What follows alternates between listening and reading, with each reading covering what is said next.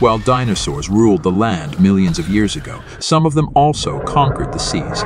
Today, we're going to be talking about aquatic dinosaurs. The most famous aquatic dinosaur is probably Spinosaurus. Spinosaurus was a large predator that lived in Africa during the Cretaceous period. It had a long crocodile-like snout, and its tail was shaped like a paddle. This made it a very efficient swimmer. Another aquatic dinosaur is Baryonyx. Baryonyx was a smaller predator that lived in Europe during the Jurassic period. It had a long neck and sharp claws, and it probably hunted fish and other small animals in the water. There were also some dinosaurs that were not fully aquatic, but they still spent a lot of time in the water. For example, Diplodocus was a long-necked sauropod that lived in North America during the Jurassic period. It is thought that Diplodocus would wade into rivers and lakes to drink, and it may have even used its long neck to reach underwater plants.